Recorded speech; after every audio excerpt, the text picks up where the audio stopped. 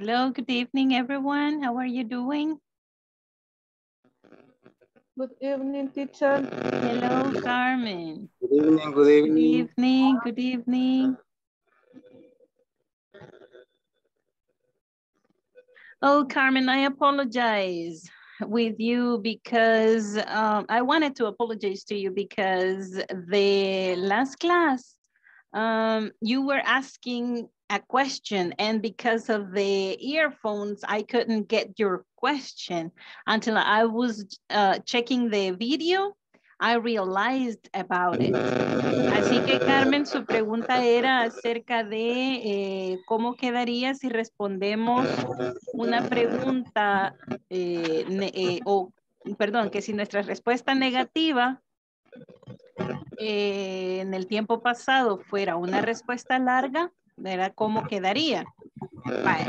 Para ese caso, cuando respondemos así en una respuesta larga, right?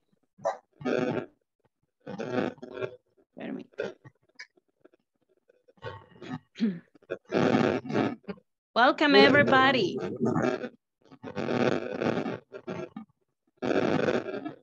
Ok, aquí está un pequeño ejemplo de cómo una respuesta puede ser negativa, ¿verdad? Decíamos de que podemos contestar en el tiempo pasado. Mire, Carmen, por ejemplo, did the HR department print out the vaccination campaign flyers? Este es un ejemplo, right?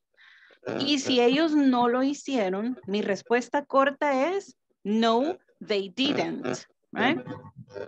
Pero si yo quiero expresar lo que sigue, ok, no, they didn't. Ajá, ¿puedo explicar por qué no lo hicieron? Puedo decir cualquier otra cosa o puedo decir quién sí lo hizo, right? Entonces, aquí se puede combinar negativo con positivo y todo. Entonces, por ejemplo, no, they didn't. Communications did. Esta sería una respuesta corta. No, they didn't. Hasta ahí. Pero si ya lo queremos dar una respuesta larga, ok. El verbo el sujeto y el verbo nos hace una respuesta completa, ¿sí? Hoy sí, Carmencita. Sí, teacher, thank you. Ok. Y cuando... Perdón, fue la pregunta que yo me hice en la clase anterior que usted me escuchó. Exactamente, yo no podía escuchar y hasta que ya estaba chequeando lo del video y haciendo mis reportes, encontré eso. Entonces, por eso le estoy contestando ahora. ¿Ok? Ok. There we go. Okay, people, welcome everybody to your class. This is your class number 10. Oh my God, class number 10, right in the middle of the way, guys. We're going to almost finishing now. We have two weeks left yet. Okay, then, but only 2 weeks? Oh, we did a good job, right? Because we are still here. Okay, guys. Bueno, los felicito porque pues ya estamos en la clase 10. Imagínense, es la segunda semana de nuestro curso, entonces quiere decir que ya estamos a la mitad del camino. Ya no nos podemos echar para atrás, ¿verdad? Ni nos vamos a echar. Aquí vamos a mantener el paso, ¿verdad?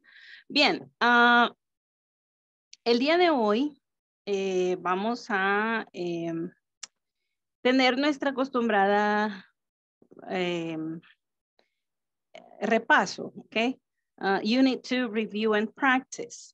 Solo que antes que nada, pues de parte de INSAFORP queremos darles la bienvenida a su clase número 10, ¿verdad? Y también queremos mostrarle algunos avances que INSAFORP está teniendo. Así que les voy a poner un video y para que nos demos cuenta del trabajo de INSAFORP, ¿ok?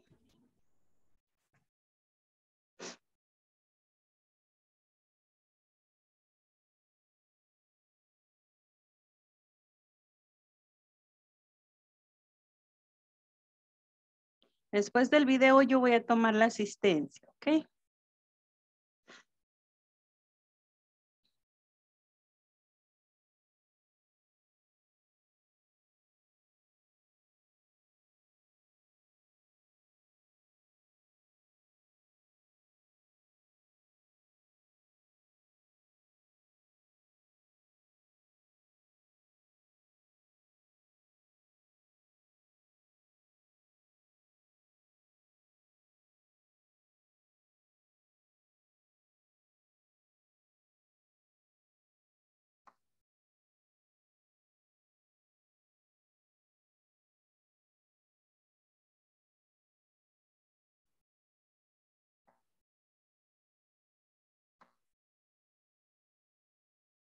Oh, sorry, guys.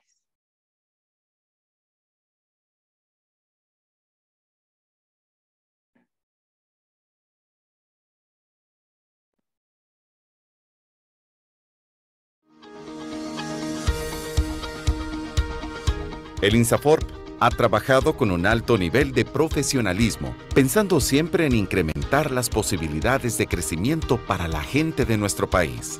Nos hemos dedicado a que a través de la formación se generen oportunidades para los salvadoreños y así cada vez más, en un mundo más competitivo y globalizado, siempre existan en nuestro país posibilidades de superación para todos. Miles de hombres y mujeres han logrado desarrollarse profesionalmente y han ampliado sus conocimientos y posibilidades laborales a través de los diferentes programas de formación que son parte del sistema de formación profesional, el cual ofrece programas de formación para todos los niveles de recurso humano dentro de una empresa. Se ha incrementado productividad de muchas industrias y cientos de empresas a través de la capacitación y formación de cientos de miles de salvadoreños con programas como Área técnica, ofreciendo cursos técnicos para mejorar el desempeño operativo y tecnológico de los trabajadores. Competencias gerenciales, con temas de capacitación para complementar y actualizar conocimientos para áreas de gerencia. Inglés para el trabajo, contenidos estandarizados del inglés para hacer a los trabajadores más eficientes y productivos en el desempeño de sus funciones. Mejora de competitividad de las MIPES. Amplios temas de capacitación específicos para micro y pequeños empresarios. Cursos cerrados y abiertos, tratando temas de capacitación para trabajadores de las empresas cotizantes de INSAFORP. INSAFORP Online. Cursos online con el horario y ubicación que más convenga al usuario para la constante capacitación en múltiples temas y profesiones.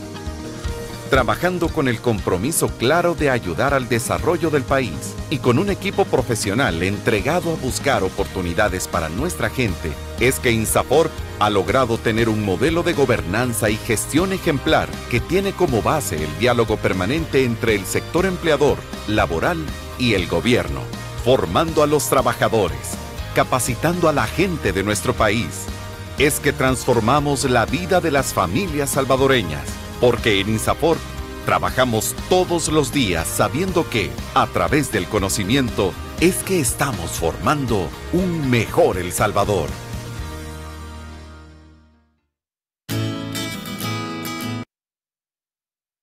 Con el objetivo de formar en igualdad, el Instituto Salvadoreño de Formación Profesional INSAFORP presentó en el año 2017 la Guía para la Prevención y Erradicación de la Discriminación contra las Mujeres en los centros de formación fijos donde se desarrollan programas permanentes de formación profesional del INSAFORP, cuya elaboración contó con el apoyo de la Organización Internacional del Trabajo, OIT, y su objetivo a largo plazo es contribuir a mejorar las condiciones y oportunidades de acceso y permanencia de las mujeres en los procesos de formación profesional sin discriminación de ningún tipo. La guía pretende poner a disposición de INSAFORP y de sus centros colaboradores un instrumento que les permita identificar, conocer, prevenir, atender y erradicar progresivamente cualquier discriminación por razones de género contra las mujeres. Posteriormente, el INSAFORP desarrolló un plan piloto de implementación de la guía en 3 centros de formación fijos, y es así como surgen 4 instrumentos fundamentales para la aplicabilidad de la guía, siendo estos: manual de convivencia, protocolo de atención en casos de bullying y acoso sexual, lineamientos para la comunicación de los programas de formación con lenguaje inclusivo no sexista y la guía metodológica para la prevención y erradicación de la discriminación contra las mujeres. Dichos documentos fueron elaborados con el enfoque de derechos humanos y de género, estableciendo medidas que garanticen relaciones de respeto, igualdad y equidad entre todas las personas que forman parte y conviven en los centros de formación profesional. De esta forma, el INSAFORP asume la igualdad de género como un principio transversal de trabajo, entregando a los centros de formación estas 4 herramientas que complementan la guía para la prevención y erradicación de la discriminación contra las mujeres, a fin de que sean puestas en práctica en beneficio de las usuarias de la formación profesional. INSAFORP, formando en igualdad.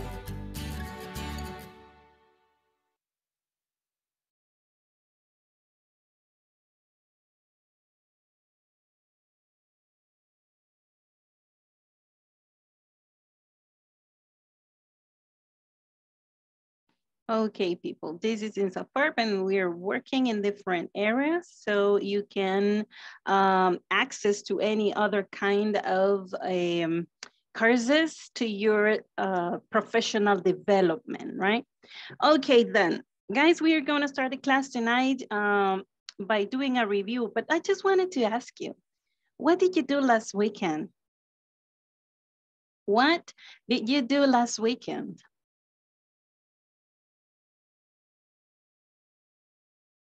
Oscar Alberto, what did you do last weekend? Only sleep. Yeah, honestly, or I working every day. Oh, okay. I worked. I works every day. Okay, okay. Rafael, what did you do last weekend? I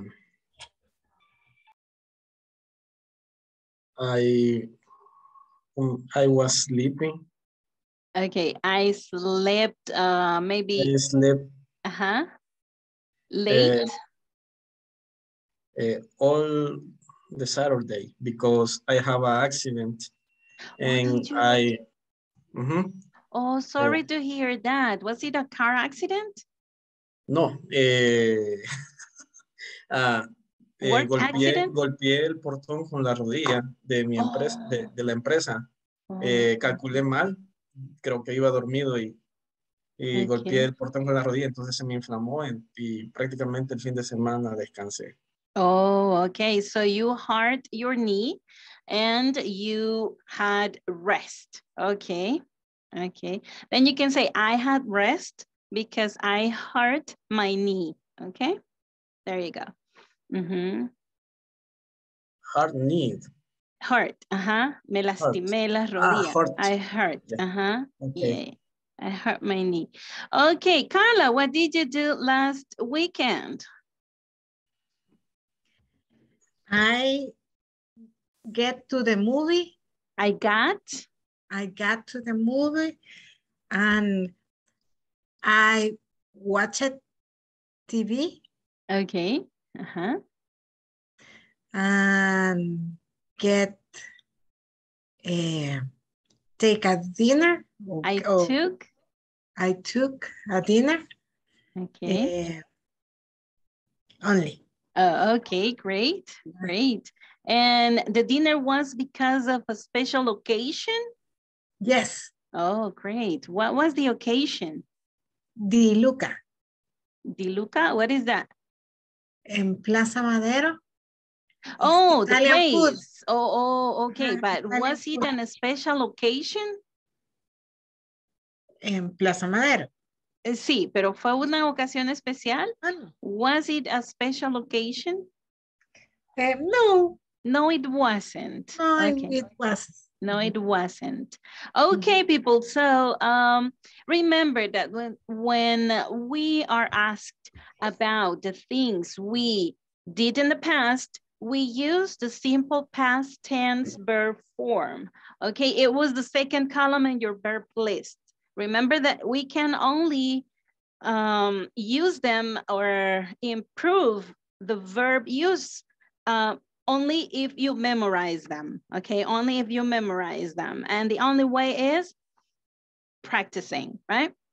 So if I ask, for example, let's see, Rosa, what did you do last weekend? I rested in my house. Okay, okay, great. Only. Okay. Did you stay at home alone or with your family? With my family. Okay, great. So you had the weekend off? Yes. Okay, great, great. Very good. Douglas, did you work on weekend? Did you work on the weekend? I buy supermarket my husband and afternoons visit my family. Okay, great. In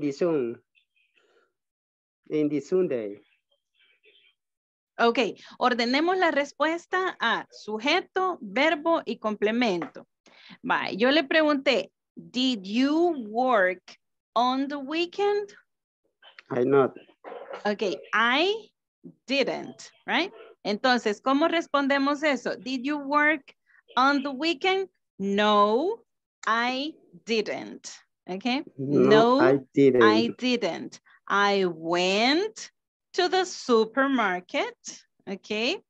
My husband and ¿cómo se dice en la tarde? In the afternoon. In the afternoon, visit my family.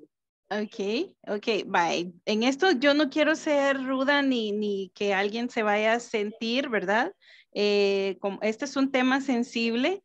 Wife and husband. Wife es cuando está casado con una mujer and husband es when you are married to a man. Ok, cuando está casado con un hombre, right?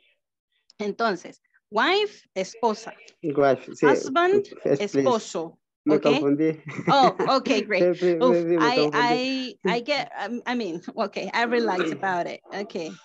Sí, my Pero, wife. okay, great, with your wife. So you went to the supermarket with your wife in the afternoon on Sunday.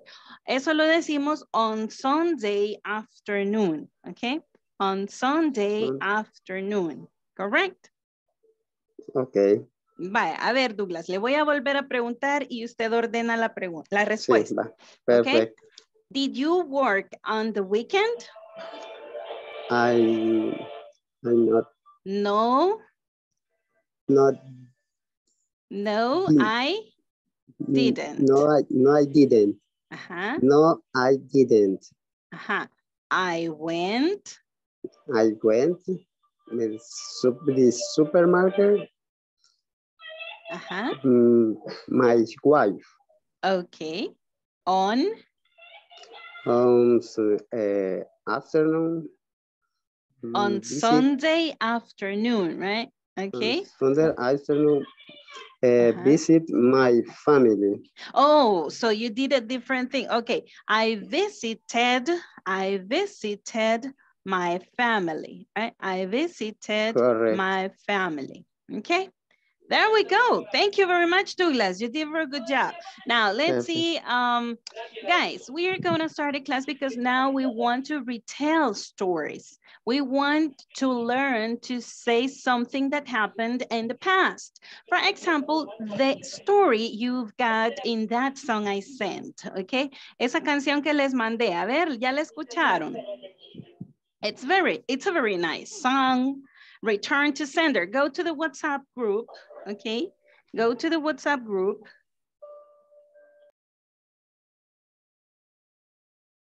Ajá.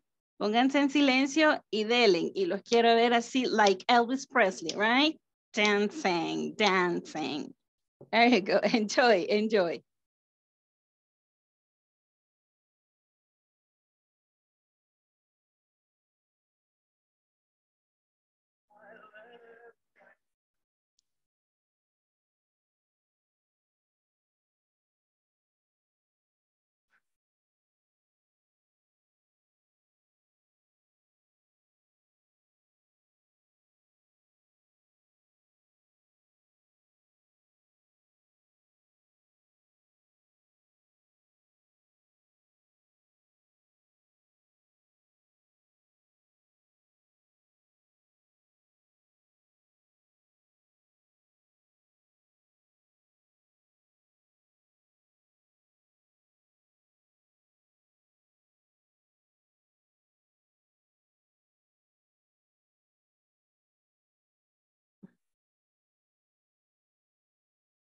Ahorita que están oyendo la canción, voy a pasar lista, ¿ok?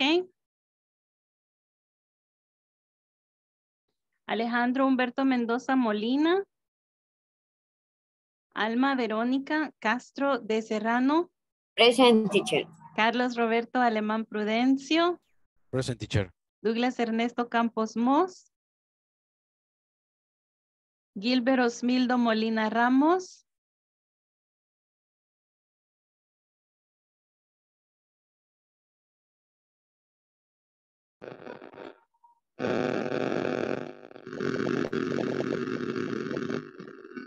Hazel Elizabeth Navarro de Cervellón.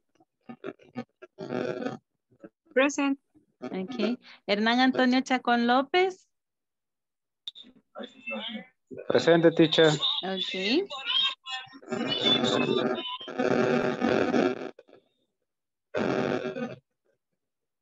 Idalia Elizabeth Dueñas de Hernández.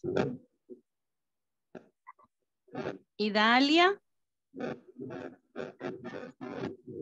Jennifer Anet Pérez Landaverde.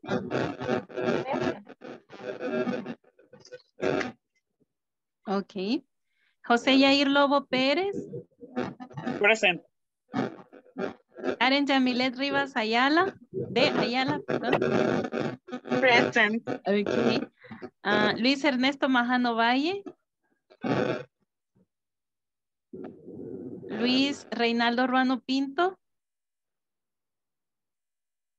Margarita Rosemary Pérez Ayala.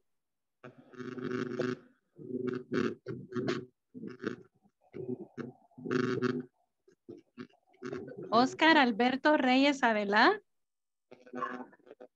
Present. Okay. Oscar Leonel García Magaña.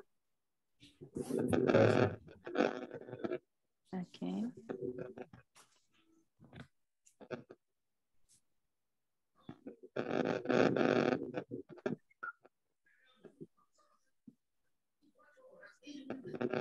Rosa del Carmen Santa María Tovar.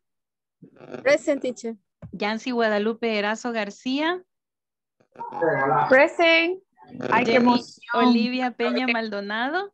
I'm here, teacher. Okay. Georgina Beatriz Saldaña de Guzmán. Present, teacher. Juan Francisco Salmerón Alas. Present, teacher. Carmen Inés Montes de Fermán. Present, teacher. Carla Vanessa Prumnera. Present. Ok. ¿Verdad que es bien cortita la canción? Es really short. Teacher, A ver. I don't hear my name. Didn't you? Oh, I'm sorry. Let's see.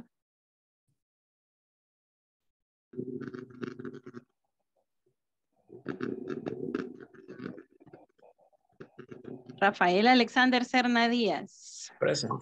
Okay, there you go. Thank you. Okay, people. So let's go and let's retell the story. Okay, let's retell the story. Contemos la historia. ¿Qué es lo que está pasando en esa canción? ¿Qué es lo que contó ese señor? Ok. Entonces, vamos a empezar. A ver, todos vamos a contar qué es lo que pasó. Ok. Vamos a comenzar acá. Por acá hay algunas preguntas para que nos guiemos un poco. ¿Ok?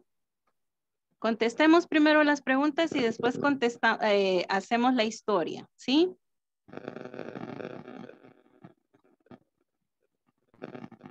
A ver. What is the song about?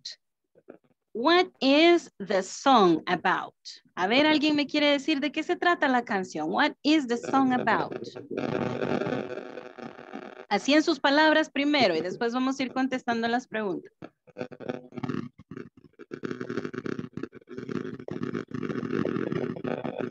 Se escucha un poco de interferencia.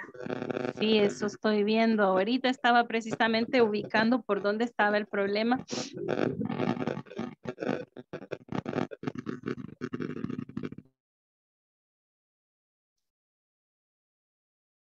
Y yo creo, Carmen, yo creo que su cable está dando problema el día de hoy. Creo que es el suyo.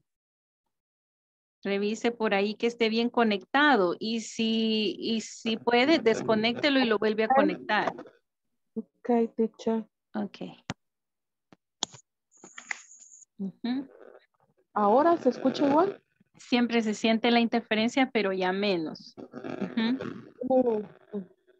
Ok. ¿Igual, teacher? Igual, igual. La voy a silenciar, Carmen, y cuando quiera participar, abre su micrófono, ¿ok? Bien, let's continue with this, guys. So, let's retell the story. What is going on in that song? What is happening there? A ver, ¿Alguien quiere comentarme así rapidito?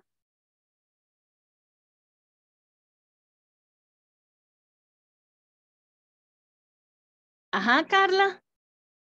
It's about a letter. It's about a letter. Okay. What happened with that letter? Rosa, Return. Okay, Carla. Return to... Remitente, no recuerdo. To the sender. To the sender. Sender. Sender. Okay, yes, it's returning. Every time that he's sending the letter, it's always returning, right? It's coming back. So let's read over here these questions, guys. Dice el primer punto acá, a letter is written. So that's what this song is about, that a letter is written, okay? Si se fijan, este está en voz pasiva. Una carta fue escrita. Sí, de eso se trata, de una carta que escribieron por ahí. Bien. Did the man write the letter? Did the man write the letter? Yancy? Yes, he's write the letter. Yes, I did. Yes, he did. He did. Okay, great. What did the letter say? Oscar Alberto? What did the letter say? I don't remember. Por ahí, vean ahí en la letra, vean. No se trata de adivinar, se trata de que lo analicemos, ¿ok? Vamos a ver. Ajá. Ay, ¿cómo decirlo? Ajá. Ay, no sé cómo. Que hubo una pelea y él es como para pedir disculpas, no sé cómo decirlo. Ok, ajá. What did the letter say? If it is para pedir disculpas, se dice to apologize. To apologize. To apologize. Otra vez mi letra Z, muchis. Y aquí sí no podemos poner la J, miren, porque no está en español. To apologize. There you go. So, to apologize. After lover's spat, right? After a lover's spat.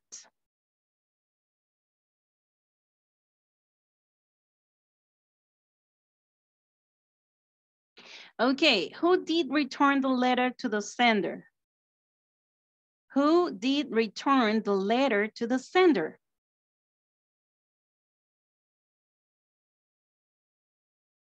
Oscar Leonel? The girl.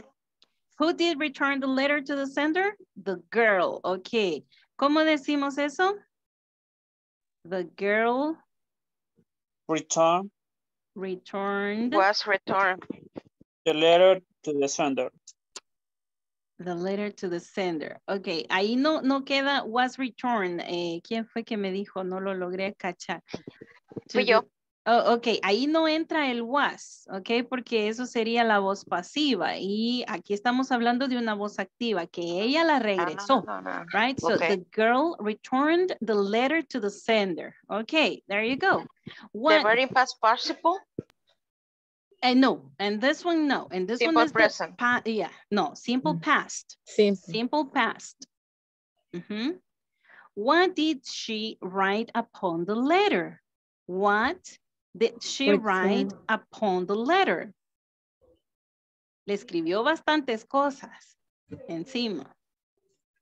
Return to the sender, algo así. Okay, return to sender. And what was the reason? ¿O qué razones daba ella para que lo regresara? No shot the sun. No such zone. No era remitente, no era el número, no era la zona. No shot. Say it in English, please. No shot the sun y no shot the number. Okay, such en este caso es como tal, ok, tal, algo así, como decir no tal persona o algo así como diríamos nosotros, ¿verdad? No shot the person también dijo. Ok, no such person, no such number, right? A ver, pero como está en desorden no podemos cantar este pedacito. Ordenémoslo. Return to sender. Ajá. No such song. No such number, right? No, primero no such person. Después no such number. And then no such song, right? A ver, ¿quién me la canta? Pues canten. I No don't sean remember. así. Don't be shy, guys. Come on. Okay, I want to hear you singing that part. A ver, ¿quién me canta ese pedacito? A ver, búsquenle. Vamos a ver. Ajá. Ajá. No social. Ajá. Ay, no, espérame, me equivoqué. Dele. Espérese, Santi, tengo el micrófono encendido. No social. Ay, no. Address unknown. Address unknown, yes. Ajá. Address Return unknown. to sender. Address unknown. Unknown es correcto. Desconocida, right? Address unknown. Ajá. No such person. No such person. Suene, sí. No such person. Ajá. Dele. Ajá. No such zone. Ajá. No social zone. Ajá. Oh, es que. Ay, no. Hoy sí, ¿verdad? Hoy sí. Eso fue lo que ella escribió siempre. Return to sender, address unknown, no such person, no such song, no such number, right? Okay, when did the postman give the letter back? When? Mm-hmm.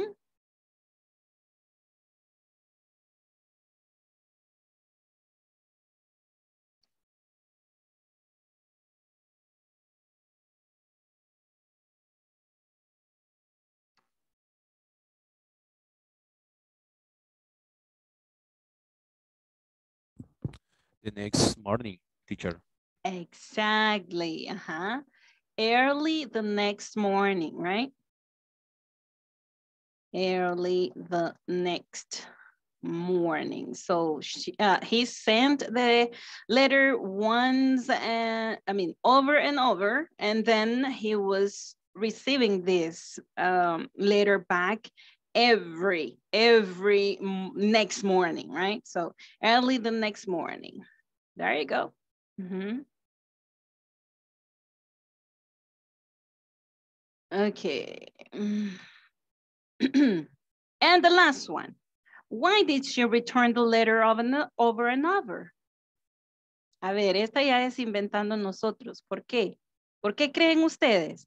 Vaya, chicas, si ustedes hubieran recibido esa carta, ¿por qué la hubieran regresado?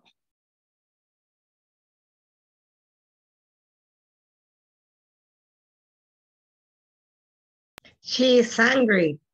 Yay. Mm-hmm. Because she is angry. Okay. That kind of man, I don't understand why you angry with he. Okay, you don't understand why this man what? No, that kind of man, I don't know why you angry with he. Oh yeah, obviously. He looked, he looked so handsome. Yeah, only look that girl in the place. The girl is angry. I don't know why. Okay. Cabal. Okay, but let's imagine. Let's imagine. There is no perfect woman. There is no perfect man. So let's imagine if you have a spat with your partner, what do you think you will do? Would you want to arrange your issues, or would you like to just go away? What do you think?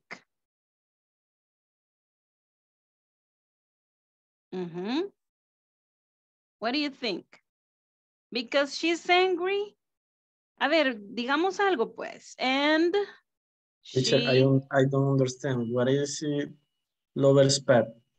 Lover's pet es un pleito de amantes, una discusión, pero es una discusión, no fighting, right? Fighting is different, but kind of disagreement, yeah, disagreement. You, I mean. I got it. Yeah, okay, there you go. Thank you. There you go. It's about maybe the topics or the causes for this kind of lovers spat.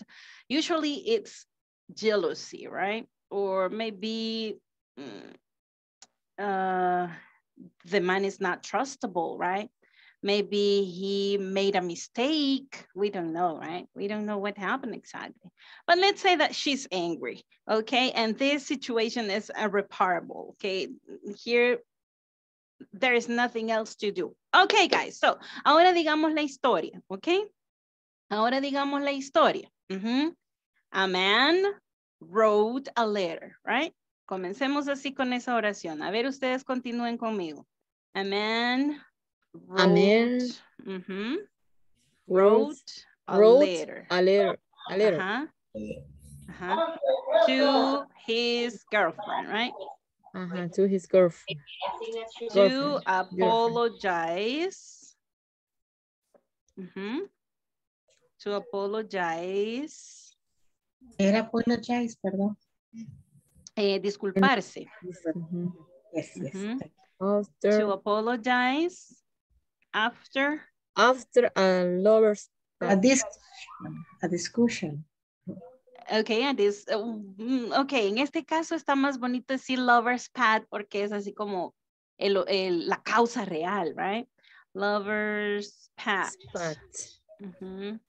Bueno, aquí podemos ponerlo así y prácticamente es lo mismo, ok.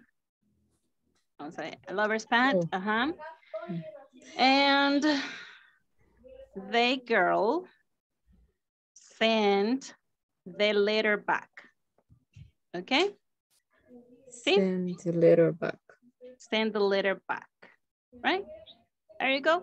A man wrote a letter to his girlfriend to apologize after a lover's spat, and the girl sent the letter back. Yeah. Ahora quiero que notemos algo. Cuando nosotros contamos una historia, utilizamos los tiempos verbales que, por ejemplo, en este caso, miren, tenemos el tiempo pasado porque eso sucedió y terminó en el pasado, ¿verdad? Allá se quedó en el pasado. Entonces, usamos el tiempo simple, el tiempo pasado simple. Wrote, okay. What other? Sent. Right? Sent. Apologize está en present, okay. Apologize está en present, pero ¿cómo está? Es un como decíamos al principio del curso, es una razón, ¿sí? To apologize. ¿Para qué la mandó? Para disculparse, right? Es como asking the question why. Why did he send the letter? To apologize. Usamos ¿qué tiempo verbal en este caso? Infinitivo. Infinitivo. Okay. El infinitivo, que es la primera columna acompañado de to. Entonces vamos a utilizar, nosotros utilizamos normalmente tiempo simple, tiempo presente simple y tiempo pasado simple cuando contamos una historia de cosas que quedaron en el pasado. Ok, vamos a la siguiente. La siguiente ya es lectura. Ok. Allá en el manual tenemos una lectura. Se cerró.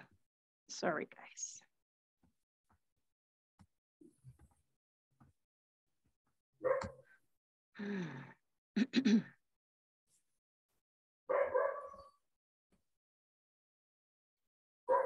Bien, entonces así contamos la historia de algo que pasó. Ahorita vamos a hacer esta lectura.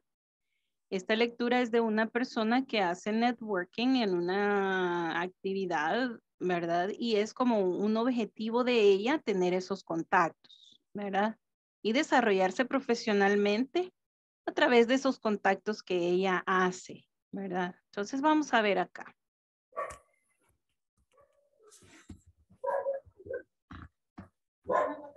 It's page 26.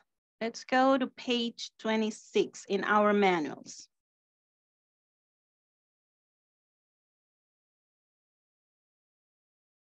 This is about networking, something that happened last week, okay? So let's read it. Lo vamos a leer, perdón. Lo vamos a leer así.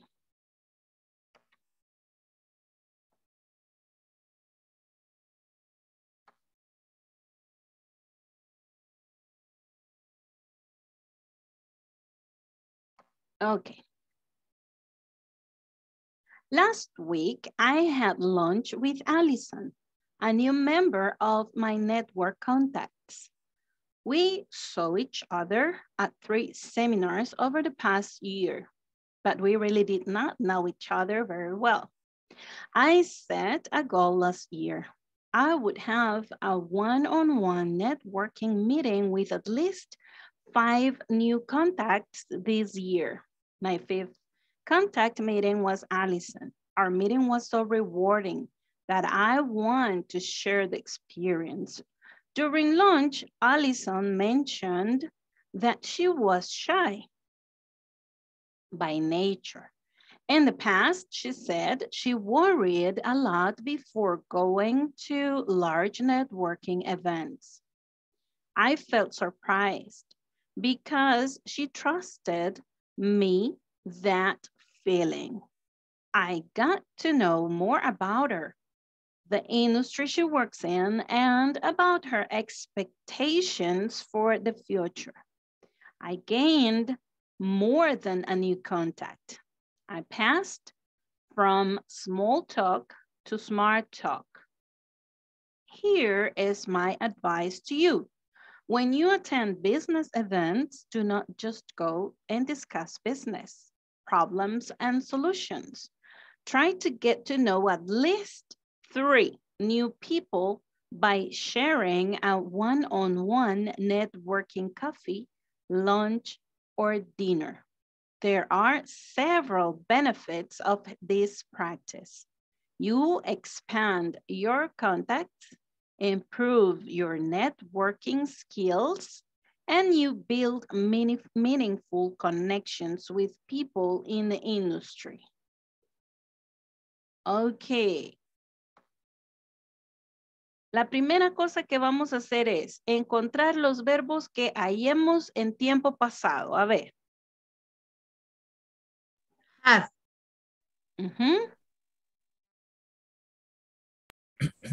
How. Have. Had.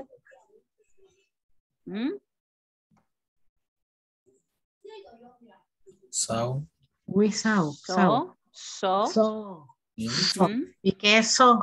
We saw. Ver, pero de sí. Past tense, ajá.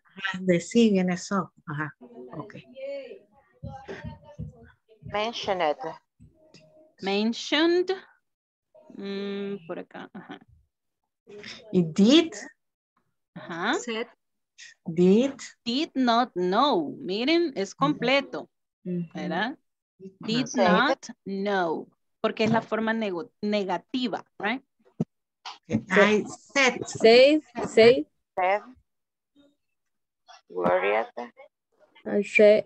She Vaya, said. vamos a hacer una cosa. Vamos a ir leyendo y ahí van diciendo ustedes porque si me pierdo si solo me dice porque ustedes están leyendo en un espacio, ¿ok? Vamos a ver. Vamos a comenzar. Last week I had lunch with Allison, a new member of my network contacts. Ahí está, had. Okay. We saw each other at 3 seminars over the past year. So, right? But we really did not know each other very well. Did not know. No. I set a goal last year. Set. Okay. I will have a one-on-one networking meeting with at least 5 new contacts this year. Would have está hacia futuro. Okay. Ese es como decir tendría. Okay. I would. No, would have no es will pasado. have. No, eso es hacia futuro. Tendría. Okay. So My first contact meeting was Allison. Was. Our meeting was so rewarding that I want to share the experience. Was. Okay. Vamos a ver, en el siguiente párrafo, ¿me ayuda a leer, Rafael, por favor? During lunch, Alison mentioned that she was by nature. Ok, ¿cuáles son los verbos en pasado que están ahí? Mentioned and was. Mentioned and was. Very good. Continue reading, Karen, please. In the past, she said she worried a lot before going to networking events. Okay, what are the verbs in the past tense here? Said, worried. To have your information removed. And I will also... Okay. Next one. Can you please read from there, Rosa? I felt surprised because she trusted me, that feeling. Okay. So right now you will only need to wait. Surprised and trusted. Trusted. Trusted. Yes. What is felt? You will not receive any. Felt. Yeah, it's the past tense of feel, right? Yeah, it's the past tense. Feel. Yeah. Correct.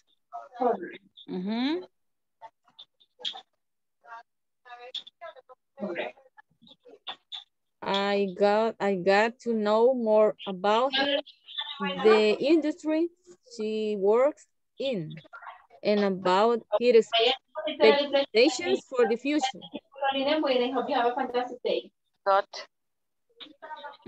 Got. What else? No more, right? No. Continue, Hernan. Please continue. How do you pronounce that word? I gained more and then a new contact. Continue, Hernan. Contact, I passed from small tall to small dark. Okay, thank you, Hernan. So here, what are the past tense verbs? Gained. Past. Okay, great. Let's continue. Ay, se me movieron todos. Ok. Vamos a ver. Voy a borrar todos los dibujitos estos. Okay. Who was there? Who was trying to participate? Alma, please continue reading.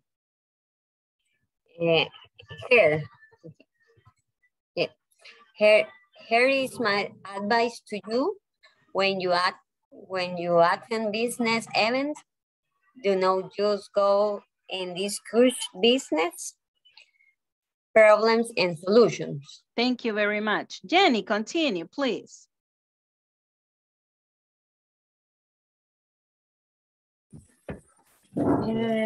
Sorry, teacher. Try.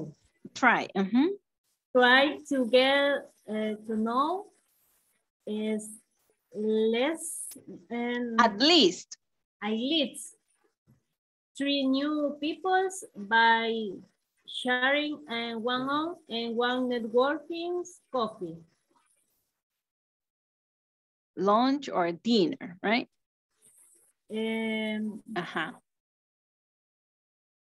Thank you, Jenny. Continue, please, Douglas.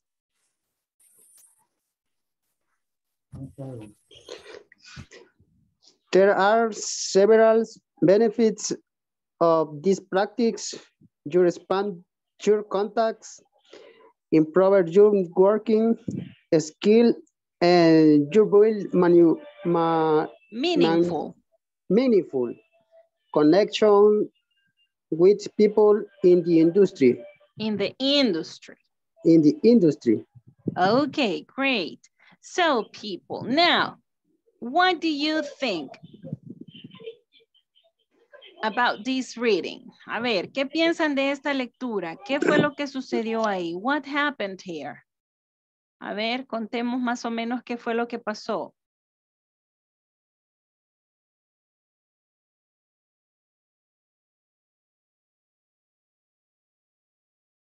What happened last week?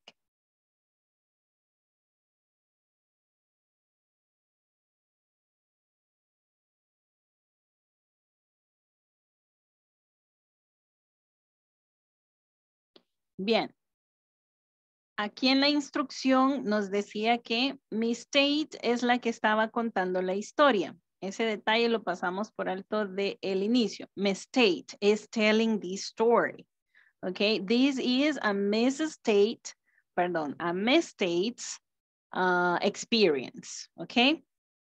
Entonces, vamos a ver.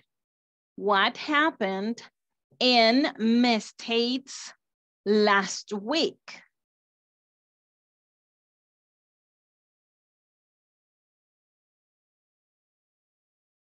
Una pequeña oración para comenzar podría ser Miss Tate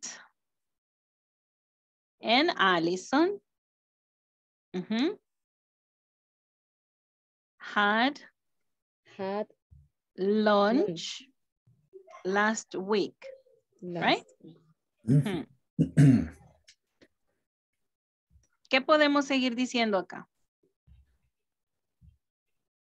Otra oración pequeña, sujeto, verbo y complemento, tiempo pasado. Vamos a ver.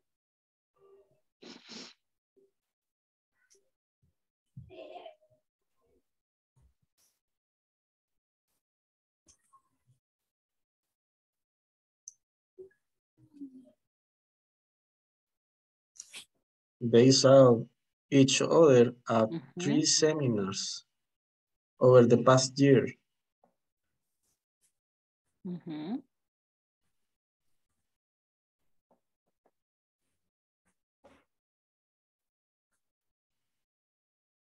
Okay, over the past year. How was it? ¿Cómo fue esa experiencia de ese almuerzo? A ver.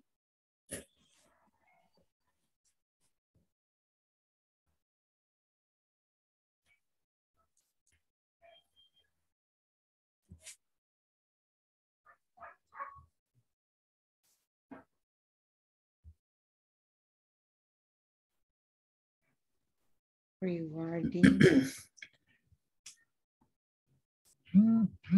It was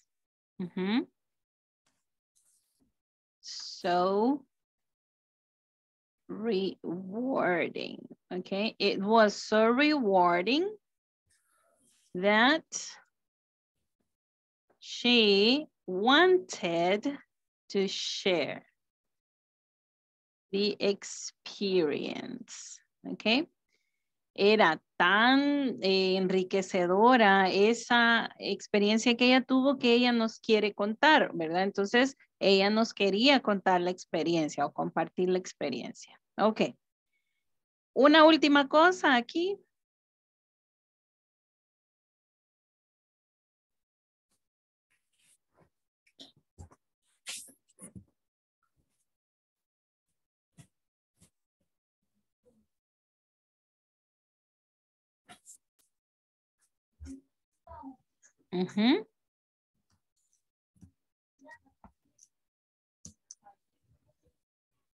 Una sola oración.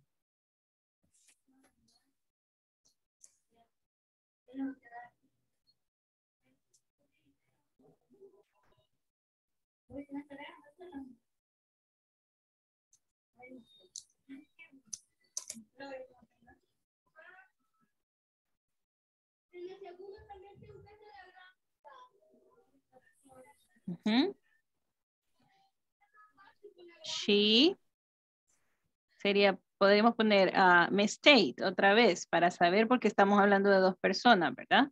Mistake passed from small talk to smart talk. Ok. Y luego pues nos da un consejo, ¿verdad? Pero hasta aquí esta es la experiencia, right? Hasta aquí es la experiencia. Ahorita estamos como recontando, ¿verdad? Lo que otros hicieron o una actividad de otros, pero nosotros podemos contar nuestras propias experiencias, ¿verdad? De esta misma manera. ¿Cómo? Sujeto, verbo, complemento. I went to the beach last weekend. I went to the beach with my family. I ate shrimps and fish, right? I had a coconut juice, right? Y empezamos a contar lo que hicimos. Por el momento, el ejercicio que vayamos a hacer para poder ordenar ese contenido en nuestra mente y platicarlo es sujeto, verbo y complemento. No importa que parezcamos así de repetición, pero estamos ordenándolo. Después, con práctica, lo vamos a ir ya diciendo de una manera más natural, ¿ok? Pero si se fijan, aquí hicimos oraciones juntas. Miren, todas son oraciones. Sujeto, verbo, complemento. Sujeto, verbo, complemento. Miren, sujeto, verbo, complemento. Sujeto, verbo y complemento, ¿sí? Bien, ahora entonces hagamos la actividad que dice ahí. Vámonos al breakout room y ahí vamos a contestar si es falso o verdadero the statements that you have in the next activity in this same page, the 26, right? So just let me erase these things here. Here we go. Bien, esa es la actividad que van a ir a hacer. Miren, ustedes van a decir si es false o si es true. According to the reading, ¿ok? De acuerdo a la lectura, ¿ok? Vámonos, pues. ¿Qué vamos a ir a hacer? True or false, de acuerdo a la lectura. Great, great. What page is it? 25. Page? Page. Ajá. 26. 26. Yes, page 26. Yes. Okay, there you are, guys.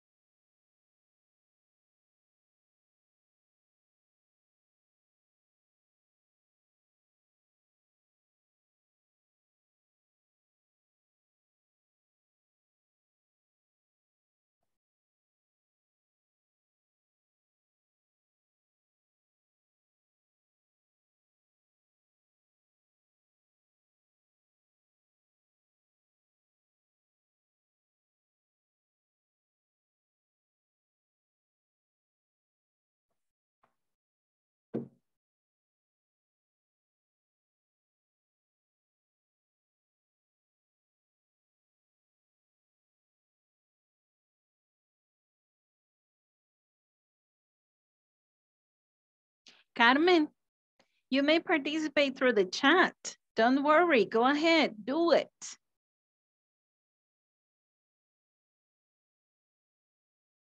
Oscar?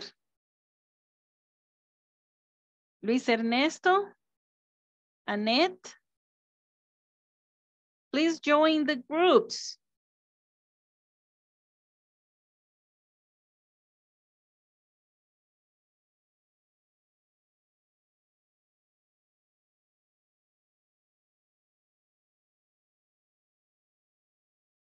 Past year.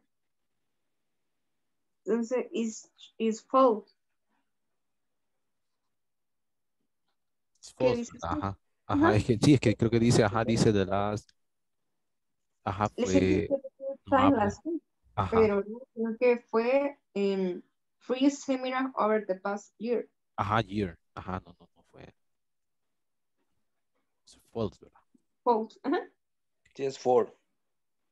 Ah, hola. Hola. Es que, hay dos. ¿Quién? Luis. Ah, Sí, yo no veo a nadie. es que estamos, es que no, no puedo proyectar, entonces nos estamos ahí platicando. Ok, Por eso, ok. Sí, pero la primera es false. ¿verdad? Sí, false. De ahí dice, They set a networking goals for this year.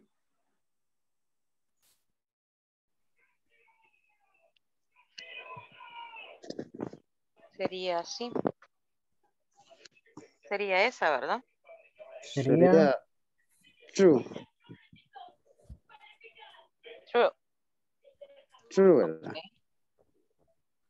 Sí.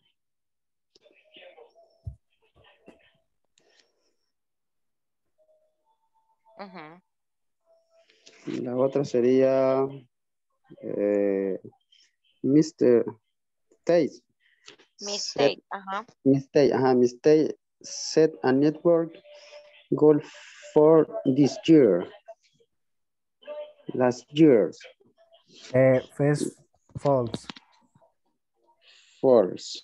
porque fue last year. Ujú. La número 3 dice Allison confesses she hated networking events. Es false también, porque en ningún momento dijo que odiaba a los eventos. En los eventos. Ajá. Ujú. Ok.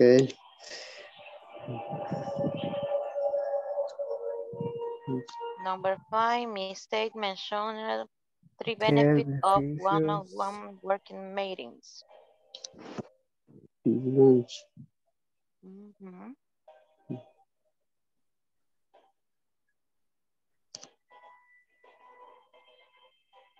Ujú. Sí, Esa es true. sí. True, ¿verdad? Ujú. Al final Al lo dice, final ¿verdad? está. Sí, al Correcto. final está. Sí.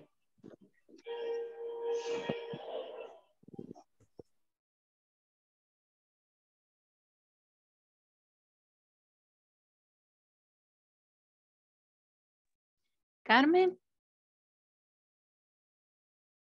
hello. You may participate through the chat. Join the group.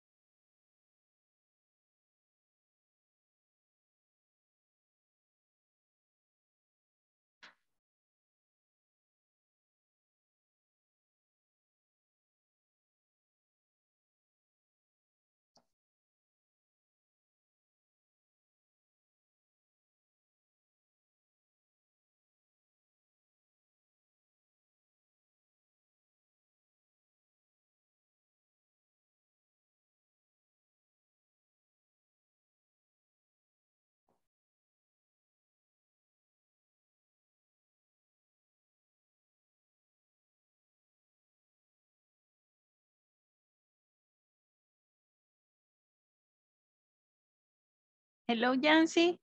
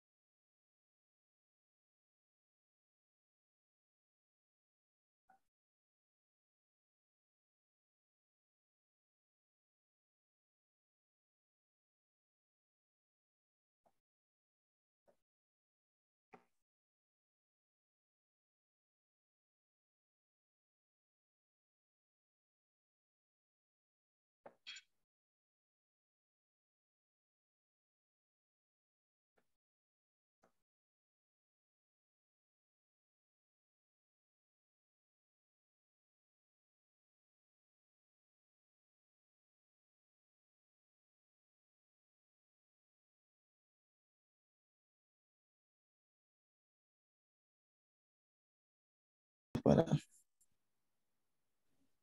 Entonces nos quedan 5. Terminamos. I am finished. We are finished. Okay, great. Let's go to the main room. Yes. Yes, teacher.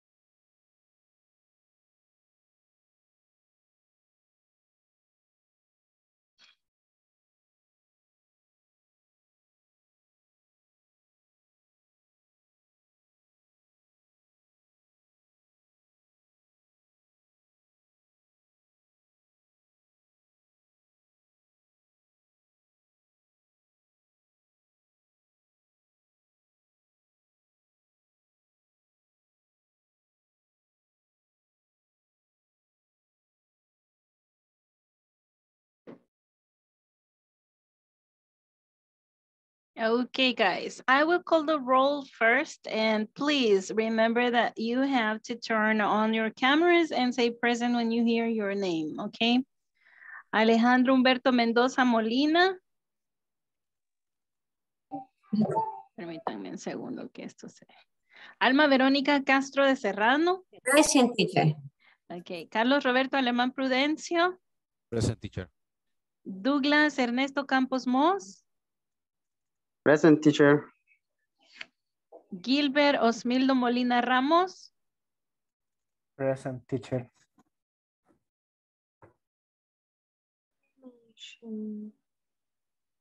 Hazel Elizabeth Navarro de Cervellón. Present. Hernán Antonio Chacón López. Present, teacher. Y Dalia Elizabeth Dueñas de Hernández. Present, teacher. Present, teacher. Ok. Jennifer Anet Pérez Landaverde. José Yair Lobo Pérez.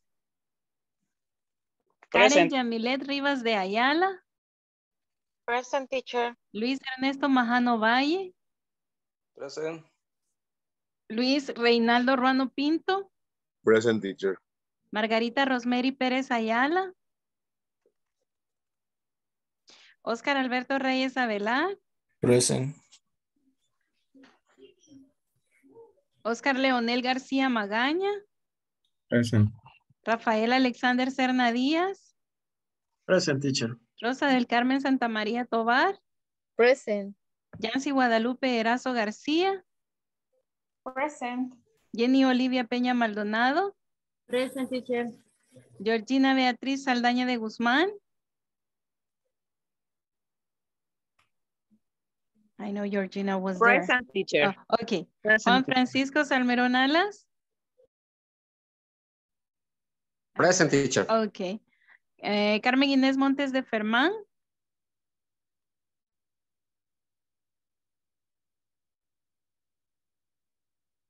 Okay. Okay. Thank you. Carla Vanessa Prunera. Present. Okay, great. Okay, people, let's continue with this activity, and then we are going to have a different activity, okay? So let's see this.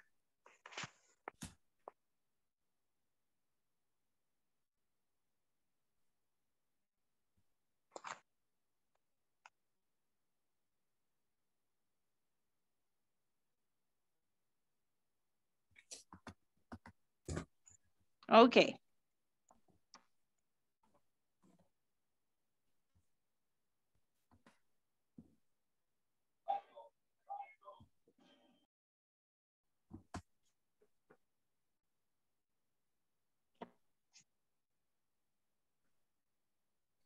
Okay, Hernan, number 1, please.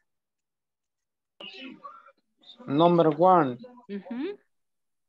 Mm-hmm. 3. Dice Alison, I mistake saw each other for the first time last week. 3. Is it true or is it false? 3. True or false? Yes. True. Okay. Everybody agrees? No. You don't agree. Okay, tell me why. It's true. Is it false or is it true? False. Okay. Why? Why is it false?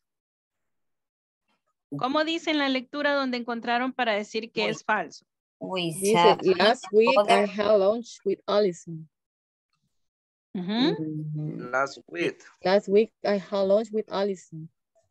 Ok, pero ¿se conocieron en ese momento por la primera vez? No, dice que we say if, no, otros seminarios, no. At 3 seminars over the past year. So it wasn't the first time, right? It wasn't the first time, so this is false, right? False. Okay, now guys. Number two, please, Georgina.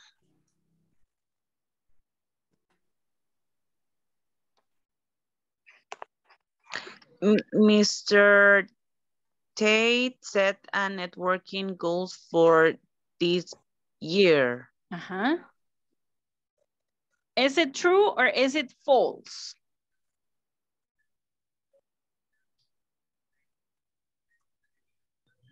A ver.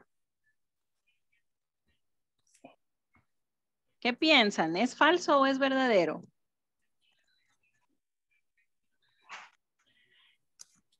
Number 2. Number 2. It's false. It's false. Why? It's in past year. Not this year.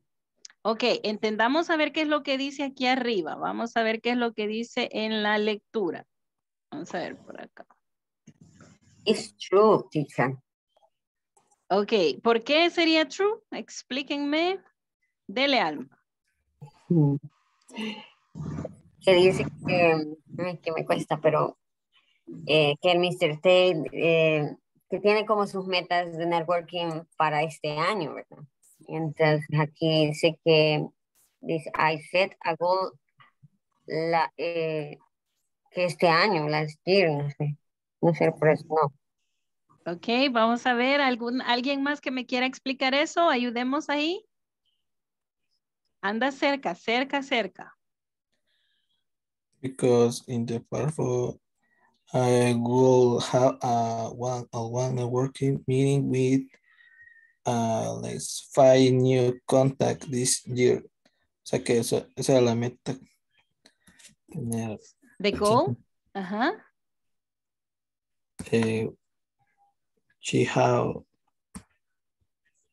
Le gustaría tener 5 contactos este año. Entonces, leamos nuevamente. Dice, Miss Tate set a networking goal. ¿Para cuándo? For this year. This year. For this year. Pues sí, no es falso porque ella dice last year, que las planeó antes ya, ¿no? Estaba bien, Alma. Ay, no. Usted estaba bien. No se me cambie. Ok, estaba bien. Ahora expliquemos acá por qué. Miren, aquí dice, I set a goal last year. La meta, nosotros nos la hacemos en diciembre, ¿verdad? Del año pasado. ¿Para cuándo? For this year. The current year, right? So, I think it is true. What do you think, guys? Yo creo que sí, pero no sé. I think it is true. I Okay. think it is true. Ajá, porque ¿cuándo la iba a hacer? For this year. For this year. This year. Okay. She set the goal last year. Okay. Ay, se me hizo. She set the goal last year. But when was she going to have these networking meetings? This year. So she set a goal for this year. Yes, it is true. Okay, there you go. It is true, guys. Got it? Sí se entendió, ¿verdad? Okay, number 3, Idalia. Number 3, is it true or is it false? Oh, it is false. Okay, can you read it, please?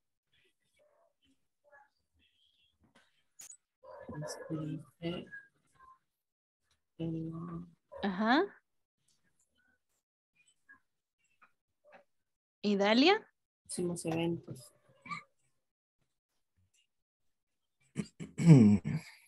Solo léame el statement.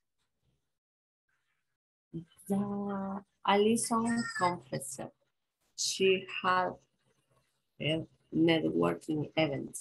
Ok, ahí tenemos dos verbos. Miren, tenemos confessed, en tiempo pasado, confesó, right? She hated, que ella odiaba, ¿verdad? Detestaba, odiaba networking events. Vamos a ver. Is this true or is this false according to the reading? False. Okay, why? False.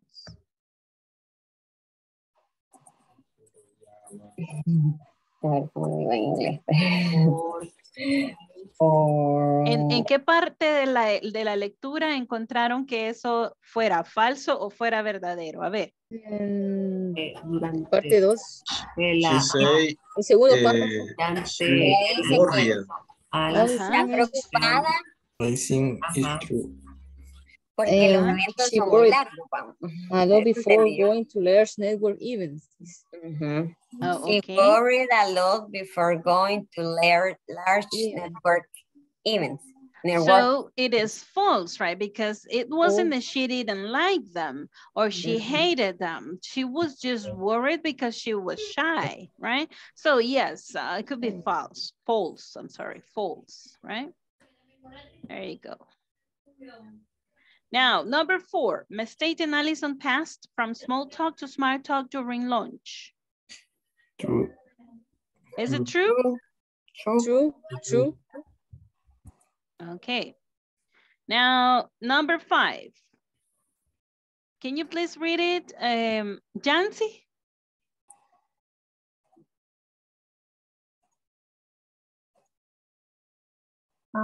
Mistake mentioned 3 benefits of one-on-one networking meetings.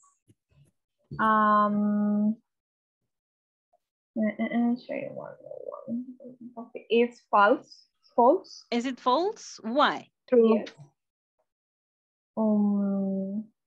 True.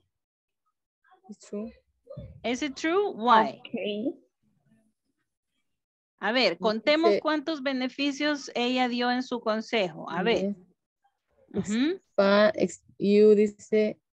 You expand your contacts, improve your networking skill, and you build meaningful connections with people in the industry. Okay, great. So you expand your contacts, number 1, right? Number 2, improve your networking skills and you build. Number 3, you build meaningful connections with people in the industry, right? So yes, there are 3 benefits that she mentioned, right? There we go, guys. You did a very good job. Excellent, excellent. Is there any question so far? ¿Hay alguna pregunta hasta este momento? Or so far so good? O hasta aquí donde vamos bien? I have a question, teacher. Tell me. Smart talk. Había mencionado small talk, pero aquí Small. menciona smart talk. Okay, when you start a conversation and you have no more details to talk about the topic, you know just a little bit of it, then you are using just small talk. But when you go deeper in your knowledge to keep a conversation with someone, then it's a smart talk, okay? Thank you, teacher. There you go. Ok, leamos este cuadrito que tenemos por acá solo para enriquecer un poquito el consejo, ¿ok? A ver, vamos a ver. ¿Un voluntario que lo quiera leer?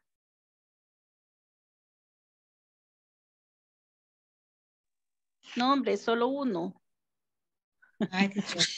Ok, go ahead, please, Carla. When networking with people at meetings, conference, association, meetings, or conventions, learn to ask interesting information questions to get the conversation going. Change the standard, what do you do for a living? For a more creative question to enrich the human exchange, like what inspires you in your job? What are your daily challenge? Excellent. Thank you very much, Carla. Thank you. Okay, then what are these box saying? That we need to improve our questions and our answers. Va, entonces el tip que nos queda es enriquecer un poquito las preguntas, ¿verdad? Y ordenar las respuestas, sujeto, verbo, complemento, ¿verdad? Para no quedarnos en blanco cuando nos preguntan. Bien, vamos a ver, por acá tenemos este jueguito que está aquí abajo, que es una crossword. Yo le llamo subletter, but it is like a word search, right?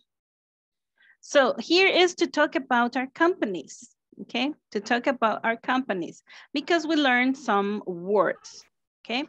These words, industry, staff, networking, branch, guests, headquarters, small talk, manufacturer, personnel, expertise. Can you read these words, please, Oscar Alberto? Todas las palabras esas léame, por favor.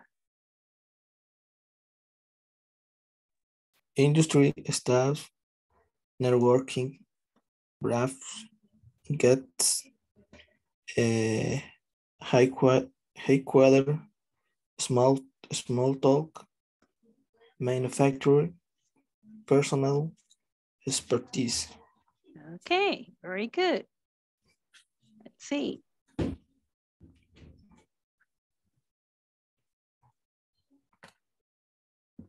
Okay, what we're gonna do is this. I'm going to project this and you are going to come into the screen, okay? You please come to the board and do the word search. Just give me 1 second and I will do it better.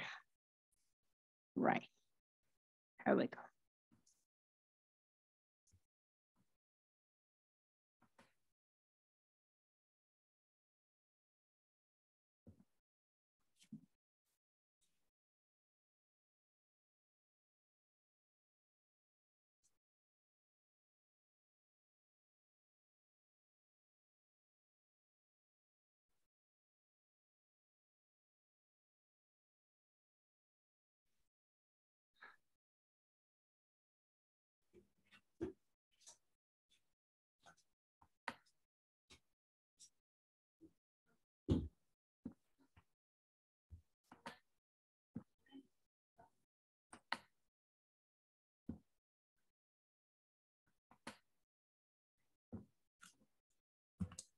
No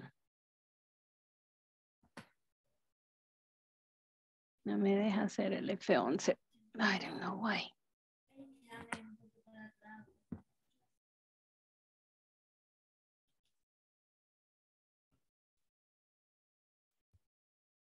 Okay.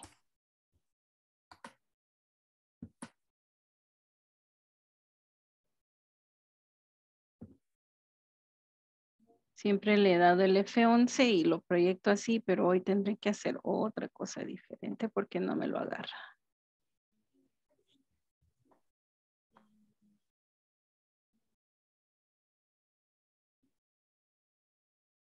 Okay.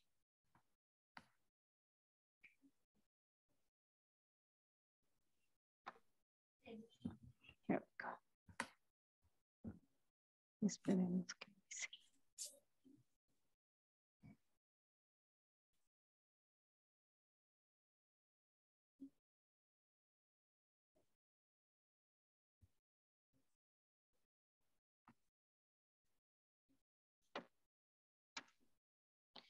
Dios mío.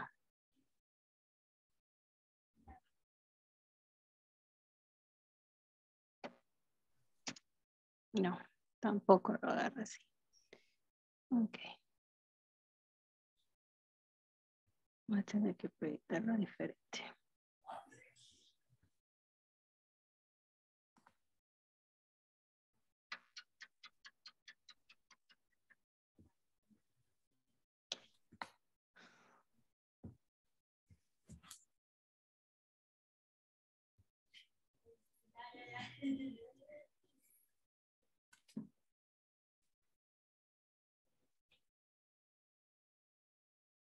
No me deja, jóvenes. Permítanme un segundito.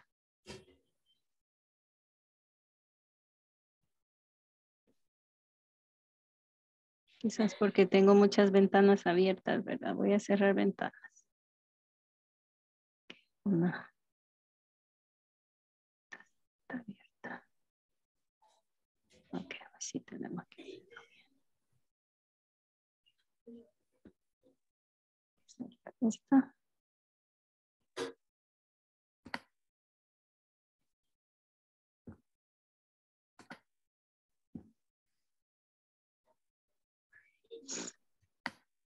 Ok, ni modo, vamos a usar esta forma.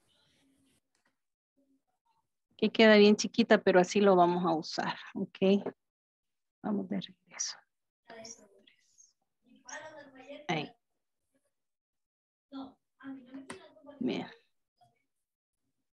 Hoy sí. I apologize, guys. For some reason, this wasn't working as I needed to.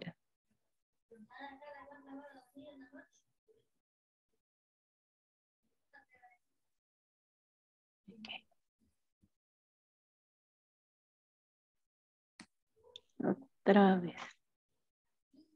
There we go. Bien, lo vamos a ver así, aunque sea chiquito. Bien, entremos todos a la pantalla y vamos a hacer este word search. ¿Ok? Vamos todos.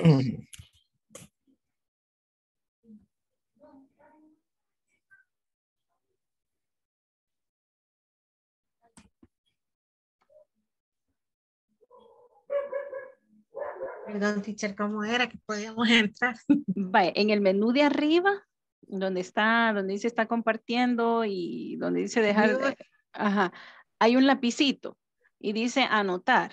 Le da clic y ahí le va a dar el menú y le pone dibujar para que pueda usted agarrar el lapicito.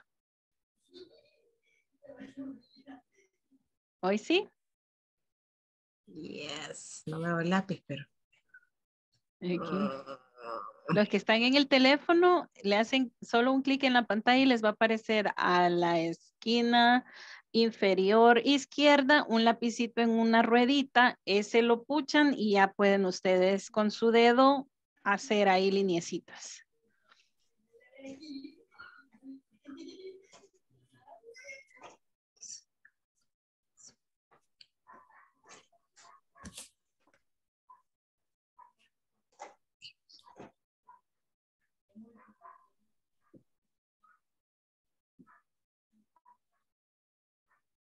Oh my God. Se me salió un poquito por ahí, ¿verdad?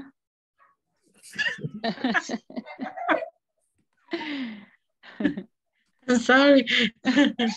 Okay.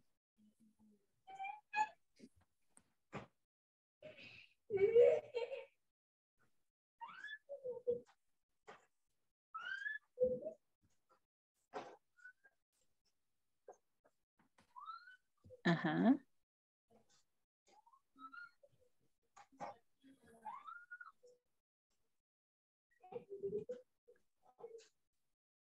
Okay, so let's count on them. 1, 2, 3, 4, 5, 6, 7, 8, 9, and 10. Yes, you got it. You got them all. Okay, guys. So now let's say, what is or what does industry mean? What does industry mean? Can you describe or give a definition of industry?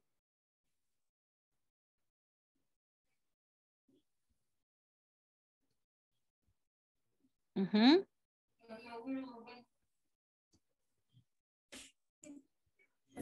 Manufacture. Uh-huh.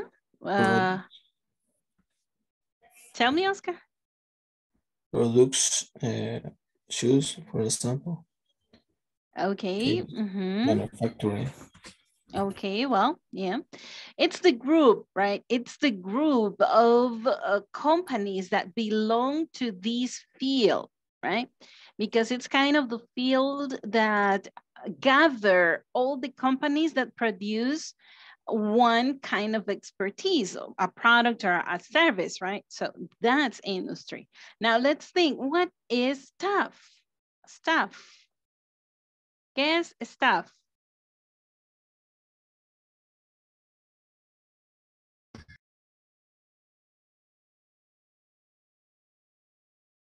Mm-hmm. I understand Personal. the staff is a Person. a person, a people who work in a company. Okay, yeah, it's the people who work in a company. Yes, people who help people who have a job there. Yes, yes. What is networking, guys?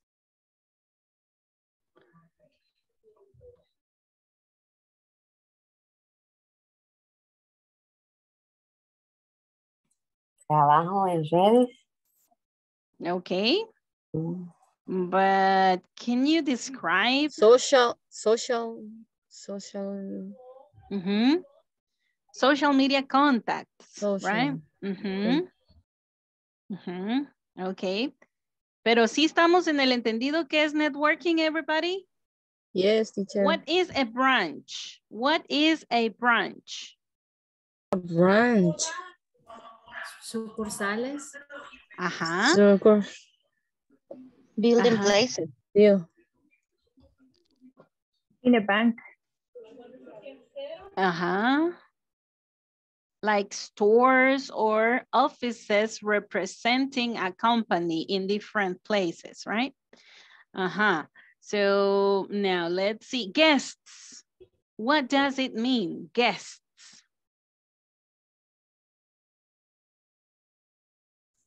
Huéspedes. Uh-huh. Okay. So how can we describe this? Giving a definition? People. Mm-hmm. Who stay. Clients. People of the attend the clients. The guests. The guests. Mm-hmm. People who visits, right? People who visit. People. Mm-hmm. People who make a visit to a place and they don't belong there. They don't stay there permanently because they just go, I mean, come and go, right? Those are guests, invitados, right? O huéspedes. Tiene las dos excepciones porque guests también es people who stay in a hotel, right? So yes. Headquarters, headquarters, what is that? The main offices.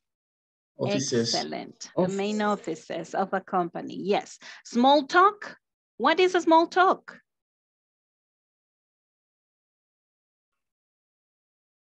It's a light conversation. Two persons. Small conversation. Mm-hmm.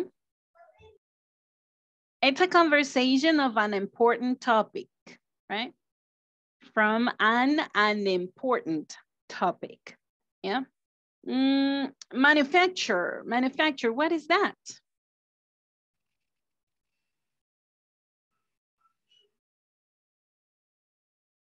Manufacture.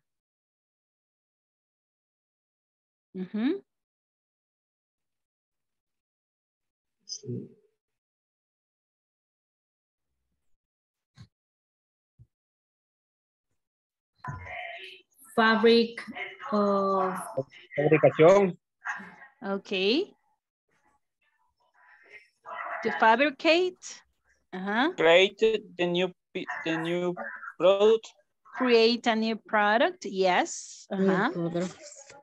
There you go. Very good. To produce something with hands too, right? So that's manufacture. Personnel. What is that?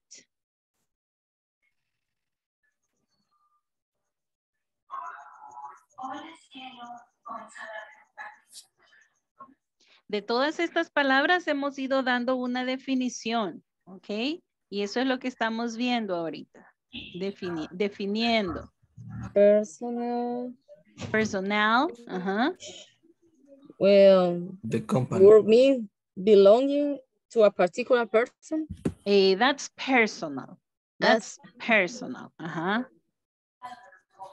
Who work for a company. The people, right? Personnel is a synonym of staff, right? The personnel is a synonym. To staff. Okay, synonym, right? Synonym. Yeah, sinónimo. Synonym. Okay, expertise. What is that? Experience the person. Experience, not exactly. ¿Se acuerdan cuando hacíamos la pregunta? What does your company do? And we answered with the expertise of our company. Yes. So what is that? Soft drinks, buildings, medicine. Yeah, So we can say that the expertise are the products or the services that a company offers or dedicate to, right? Or dedicate to. So guys, let's continue with this and let's write 5 sentences. A ver, escogiendo una de esas y todos escribiendo oraciones. Vamos a ver, 30 segundos. Vamos a ver, una oración, 30 segundos. Vamos, todos. Una. Escoja una palabra y hace una oración. Contando desde ahorita. 30, 29. Ahí en el cuadrito. No, ustedes háganla y ahorita las preguntamos.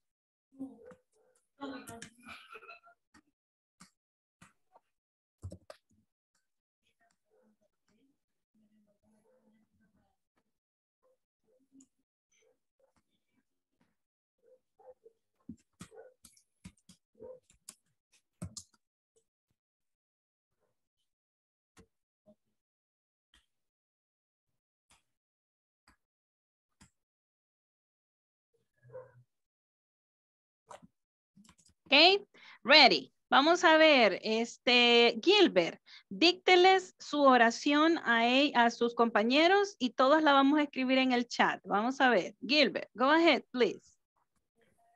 The headquarters of Lillian Bakery is in the headquarters. Headquarters. No, headquarters of Lillian Bakery is in Nueva Concepción, Chalatenango. Todos escribiéndola en el chat. Démosle.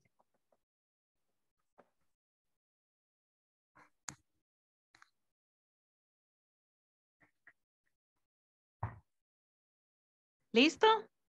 No veo ninguna. Ustedes tienen que escribir lo que Gilbert les dijo. Él está dictando, ¿ok? Gilbert, can you repeat, please? Can you repeat, please? The headquarters of Lillian Bakery. Of Lillian Bakery.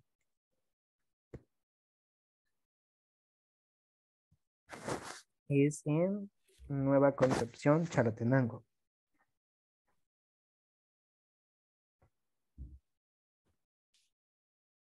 Speak again, please.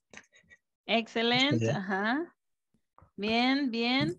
Ahora, veamos una cosa. Headquarters was always a plural, okay? So if it is a plural, we need to use are, okay?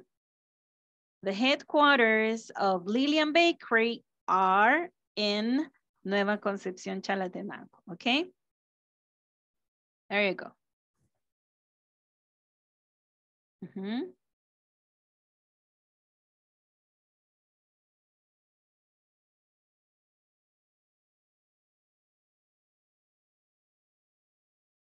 Excellent, Georgina. There you go.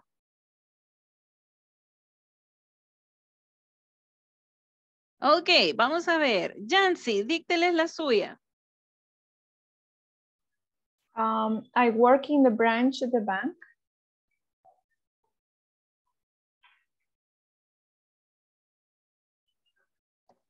Repeat, Nancy, please.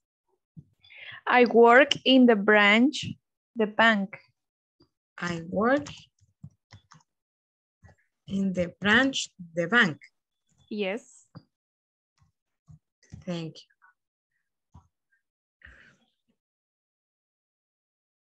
A ver, ¿estará correcto así?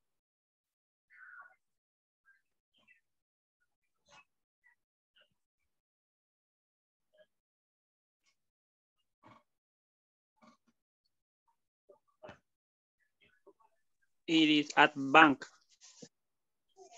At the bank, okay, could be. Ajá, vaya, pero como lo que ella está diciendo es que ella trabaja en la sucursal del banco, quiere decir, supongo, ¿verdad? Entonces, en este caso, ella no está mencionando qué banco, no está mencionando qué lugar es donde está ubicada ese branch, ¿verdad? Entonces, yo asumiría, ¿ok? Que I work in the bank branch, ¿ok? Así como in the bank branch. Puede ser que hayan otras sucursales que no sean banco exactamente, right? Entonces, I work in the bank branch. Podría decirlo, right? Y si no, siempre tiene que poner of the. Of the. So, I work in the branch of the bank. Okay? Of the bank. Of the. Okay, of the. Of the bank. Of the bank. Mm-hmm.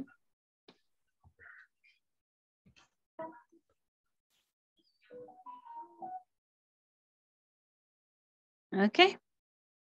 Vamos a ver. Georgina, dícteles la suya.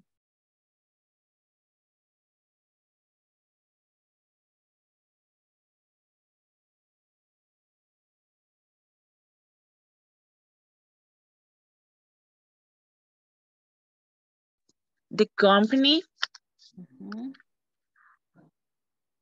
have headquarters in the United States.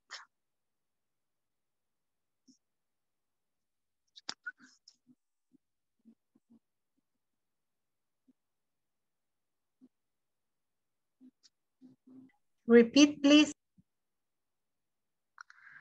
The company has the headquarters in the United States.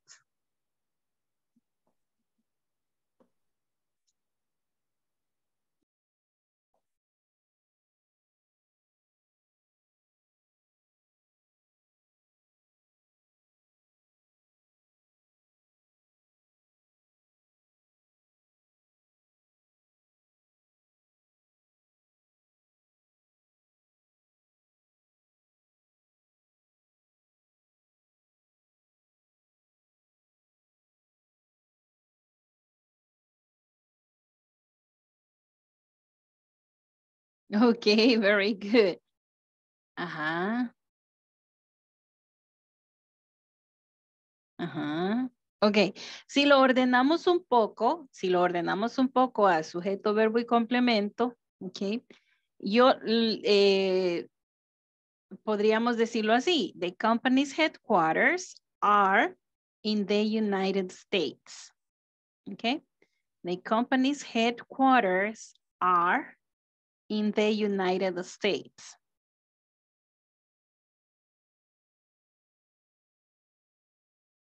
De otro modo, estaba bien como Anet lo puso, miren. Anet lo puso sin a headquarter, ¿verdad? Porque como es plural, ¿ok? Ella puso the company have headquarters in the United States. Le faltó ahí, ¿verdad? Vamos a ver. Ajá. Ajá. Vale. ¿Cuál es el sujeto ahí? ¿Cuál es el sujeto, Georgie? Georgina. The company. Ok, the company. The company es it, ¿verdad? Entonces, ¿cuál es la forma del verbo que utilizaríamos? Have or has? Has. I think it has. Has. Ok, has. Entonces, the company has the headquarters in the United States. Así con las palabras exactas que usted dijo, ok? The company has the headquarters in the United States. Okay?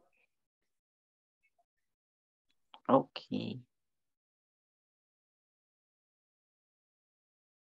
Excellent, Carla. Thank you.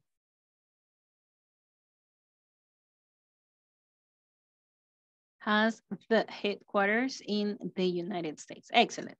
A ver, y la última sería de Alma. Alma, dícteles. Vamos a ver.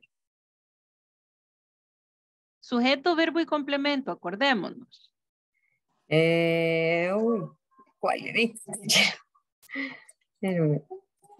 Perdón, no sé cuál, no tengo nada porque a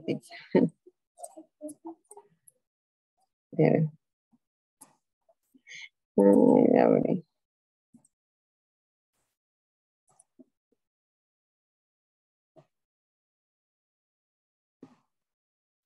No, teacher, perdón, sorry. Ok, Luis Reinaldo.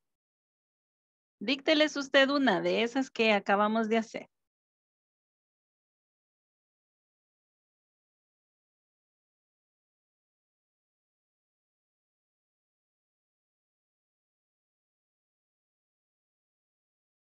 Carlos Roberto, dícteles usted una. Okay, es something, un lema más que todo realmente. Me recordé de Indufon. Our expertise is making good dreams. Okay, our expertise is making good dreams. Yes. Okay. Very good.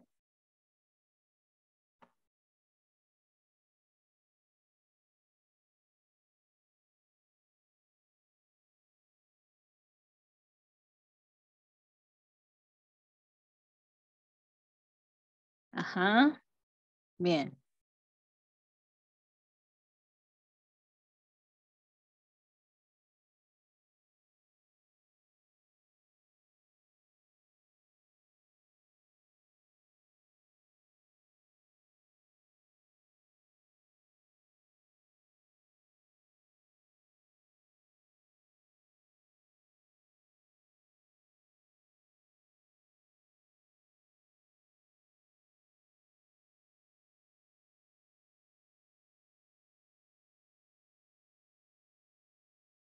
Of or our? Our. Okay. Our. Mm-hmm.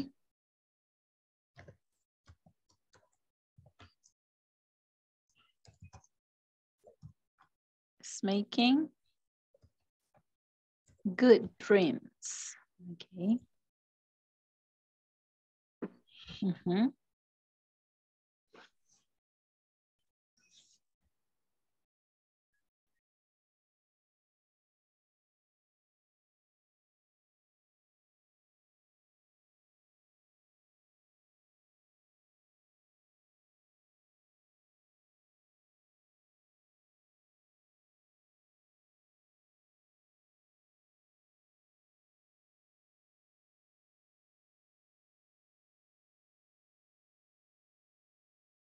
Okay, people, let's continue on page 28. On page 28.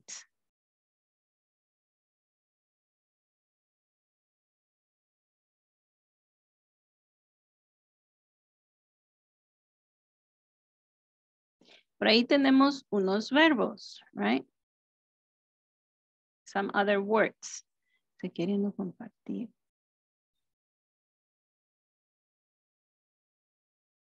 Hoy sí me ha fallado mi compu.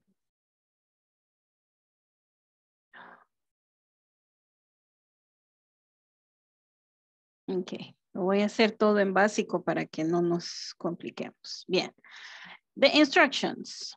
Write 5 information questions in the simple present. Use the verbs from the box. Write 5 information questions. Vamos a ver, vamos a usar, miren estos verbos. What are these verbs? Oversee, manufacture, supervise, be in charge of, network. Okay, and vamos a ver.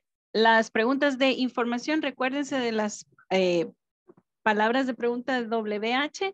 What, where, when, why. Ok. Bien. Me voy a poner en silencio. Ok. Y ustedes comienzan con la primera. Vamos a hacer una primero. Agarremos oversee. Ok. Oversee. Todos haciendo una pregunta con oversee. Me pongo en silencio. Ustedes la discuten.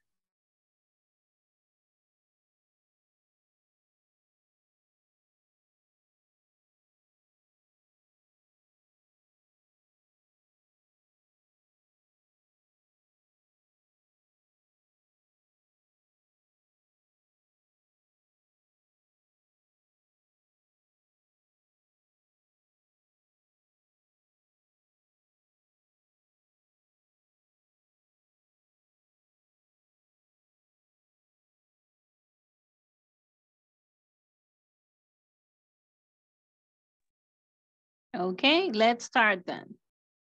No los escuché, a ver. Quizás se me desconectaron los audífonos porque no oí que lo discutieran, chicos. Vamos a ver. A ver. Su ejemplo, Jenny.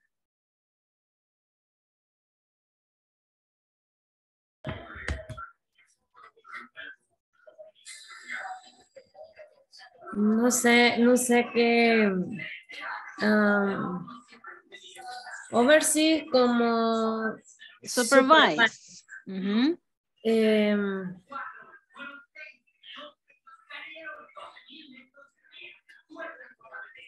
When, Hi, teacher.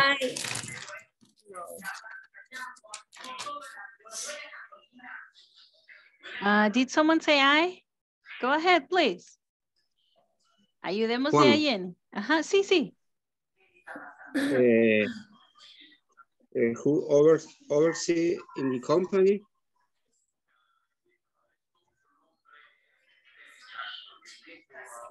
Ok. Esta pregunta, así como está correcta. Who oversees in the company? Sí, podría ser. Pero siempre que who sea el sujeto, en este caso who es el sujeto, ¿verdad? Ahí no utilizamos do ni does. Utilizamos el verbo en tercera persona. Por eso ustedes han visto que hay muchas preguntas con who que no llevan do, que no llevan does, ¿verdad? Pero no es este tipo de preguntas que estamos haciendo ahorita, ¿ok? Ahorita estamos haciendo preguntas con do y con does. Sería, for example, what department does Jenny oversee? Okay, there you go. What department does Jenny oversee? Este es un ejemplo. A ver, otro ejemplo que alguien haya hecho. ¿Alguien ha hecho otro ejemplo?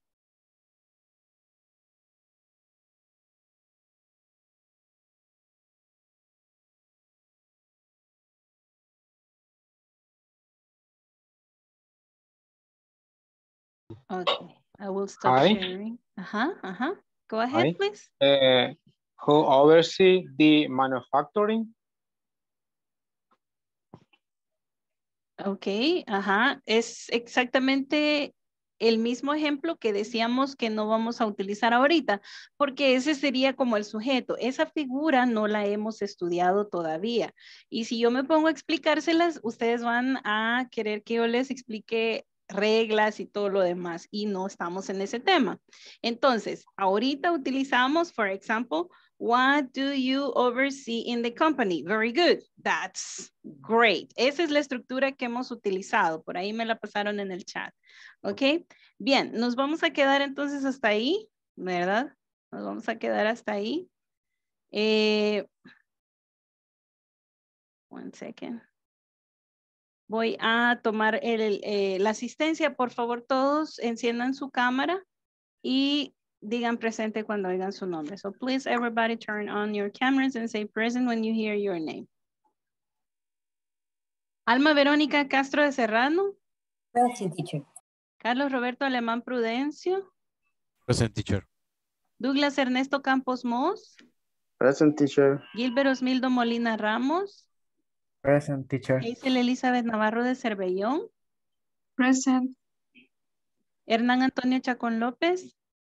Presente, teacher. Y Dalia Elizabeth Dueñas de Hernández. Present, teacher. Jennifer Anet Pérez Landaverde. Present. Ok. José Yair Lobo Pérez. Present. Ok. Karen Yamilet Rivas de Ayala. Present, teacher. Ok. Luis Ernesto Majano Valle. Present. Luis Reinaldo Ruano Pinto. Present, teacher. Margarita Rosemary Pérez Ayala. Oscar Alberto Reyes Avelar. Present. Oscar Leonel García Magaña. Present. Rafael Alexander Serna Díaz. Present, teacher. Rosa del Carmen Santa María Tobar. Present. Yancy Guadalupe Erazo García. Present, teacher. Jenny Olivia Peña Maldonado. Present, teacher. Georgina Beatriz Saldaña de Guzmán. Juan Francisco Salmerón Alas. Present, teacher. Carmen Inés Montes de Fermán. Carla Vanessa Prunera. Present. Okay, guys.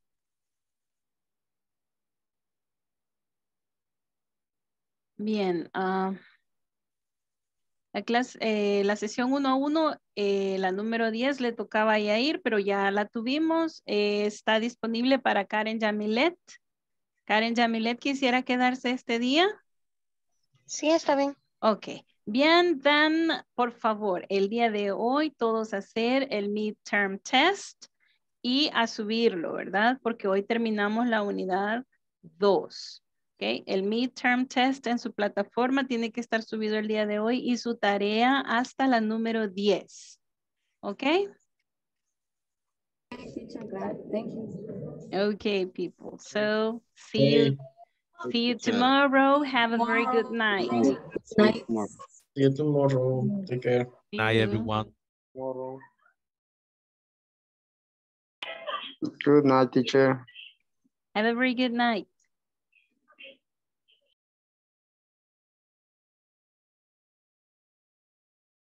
Hello, Karen. How are you?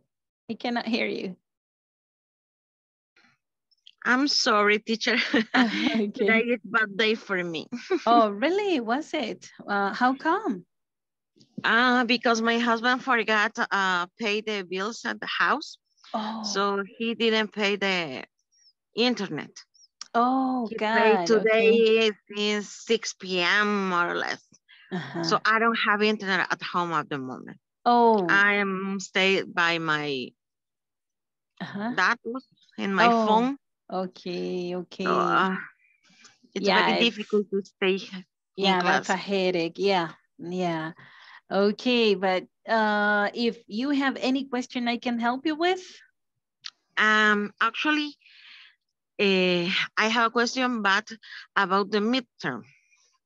The midterm because test. I can't stand that because I don't have internet at home. So I suppose could be tomorrow, but I don't know if I can. Okay, that was the situation I was always advising you, right? Because, well, the due date, it was today. Pero en su caso, ok, vamos a esperarla hasta el día de mañana, pero siempre pues es bueno que vaya adelantando para que no le vayan a pasar las mismas cosas de aquí al final, ¿verdad? No, lo que sucede es que hoy, Ajá. sinceramente, he tenido bastante trabajo. Sí, yo Yo entiendo. trabajo en 2 lugares diferentes. Entonces, el fin de semana vine súper tarde de mi segundo trabajo. Entonces, no, sinceramente vine cansadísima y no alcancé a encender la computadora. Voy adelantada, creo que voy por el ejercicio 8. Pero No me debe de ir ya recuerdo. hasta el 10. Ajá, como no he Ajá. podido trabajar porque el fin de semana tuve un fin de algo pesadito, no he avanzado más. Y desde el teléfono lo puedo ver, pero no es igual que tenerlo en la computadora. Sí. Entonces, Pero yo no, sí le sugeriría de que si lo puede también hacer por el teléfono, pues también sería quizás más práctico para que lo pueda entregar a tiempo, ¿verdad? Pero sí la animo a que lo haga lo más pronto que pueda, ¿verdad? En cuanto usted lo sí. tenga, tiene que subir. No, sí que el detalle es que acá en la casa no tengo, pero yo me voy mañana para el colegio, me llevo mi compu y yo ya me conecto al internet del colegio. Eso no es inconveniente para mí. Ok. Lo podría hacer en la mañana. Ok. Está bien, Karen. Entonces, sí, está si bien. en Y el cualquier caso me pregunta activan, que tenga, no hay problema. Usted me puede preguntar siempre en el WhatsApp, ¿verdad? Ujú. Ahí estamos bye. dispuestos siempre para ayudarla, ¿ok? Para apoyarla. Gracias. Ok, en cuanto al contenido, no hay pregunta. No, fíjese que realmente yo soy la que me apensejo por ratito, porque en realidad yo trabajo en colegio y yo doy inglés básico. Oh, ok, ok. Entonces, hay ratitos que me atonto, pero es por la misma situación, ¿verdad? Que en mi trabajo siempre he tenido triple, cuádruple función. Oh, ok. Entonces, hablo más español, Ajá. inglés. Ok, ok. Entonces, la razón por la cual yo estoy desde cero en en este programa es una, porque hay contenidos que yo siento que no los manejo bien.